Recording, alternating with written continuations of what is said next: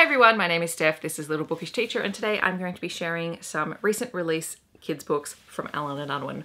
So these books were all sent to me for review and I'm really excited to share them with you. There are 2 junior fiction titles and a graphic novel picture book, which I might start with because it's a really beautiful one. So this is Leaf Light by Tracy Balla. This is a story about caring for each other. And I've seen a lot of Tracy Balla's books around, particularly in our school library. And I thought they were just straight up picture books, but they're actually graphic novels.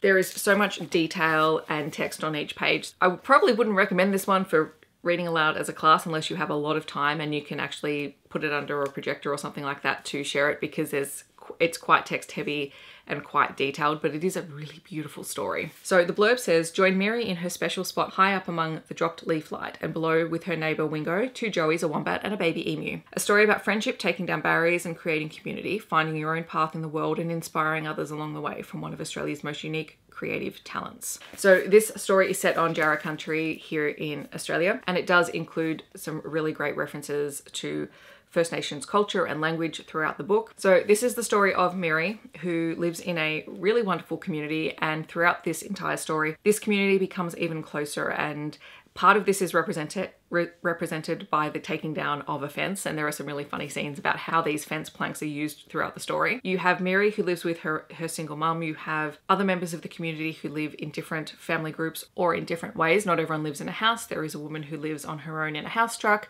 and there is a family who foster injured wildlife and care for them and then release them to the community, which is where all of the animals come into it. It's a really gorgeous story of community and I thoroughly enjoyed reading it.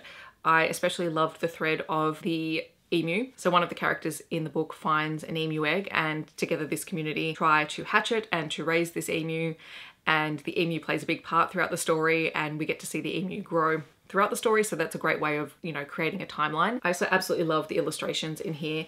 They're just very gorgeous to look at. And I mean, I love this. It's such a beautiful book.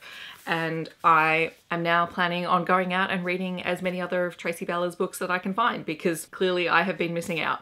So I know what I'm doing next week at work. I'm going to go and raid the library.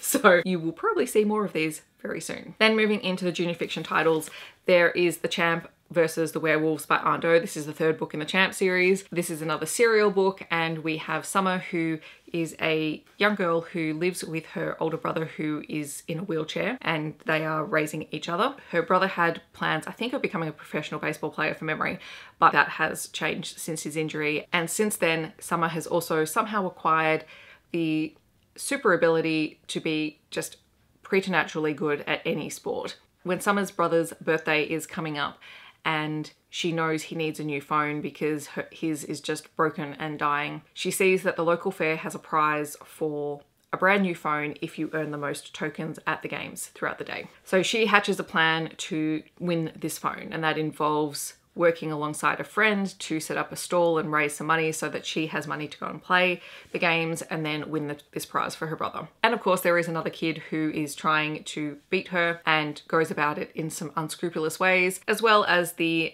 magical antagonist who has been part of the series, who will stop at nothing to reveal the identity of the champ. This is a really fun series. I like the disability representation in this book, and also the friendship representation in here is great. Summer is obviously battling between trying to outright win things while also trying not to reveal who she is as the champ, while also then having to try and save people in her champ persona. But I do like that the main drive in this story was her doing something for her brother. They have a really great relationship. They take good care of each other and they care about each other, and I appreciate that in a story. And the last book that I'm going to talk about is Jawsome by RJ Timmis. This is a bind-up of 2 stories. The first one is Stage Bite and the second one is Finvestigated. This is about a group of sharks who are friends and go to school together, but they have a secret that people don't know about, and that is that at night and on weekends they work together as the band Jawsome, and they're very, very popular, very, very famous, and their identities are a secret. In the first book, Stage Bite, the lead singer of the band leaves them. She does not seem to be the nicest of sharks when she leaves, but that leaves them with a gap, and they have a show in 3 days, and so they need someone to step up as the lead singer, which enter Finley, who is a fantastic singer but gets terrible, terrible stage fright. And so this story is about him finding his courage and being able to take the stage. The second book is Finvestigated, and it is about a new shark who has started at school who doesn't like Jawsome and is determined to uncover their identity, and